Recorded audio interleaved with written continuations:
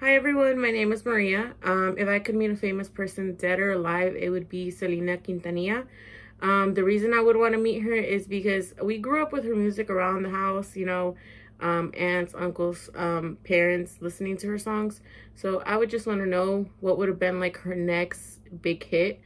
If I had 5 minutes alone with her to ask her anything, it would be if you could perform with any artist right now or collaborate with them, who would it be?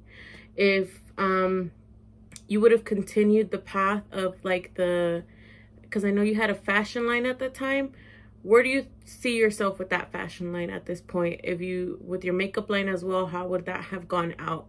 Another thing is, big one, what do you think of the current Netflix series of Selena Quintanilla?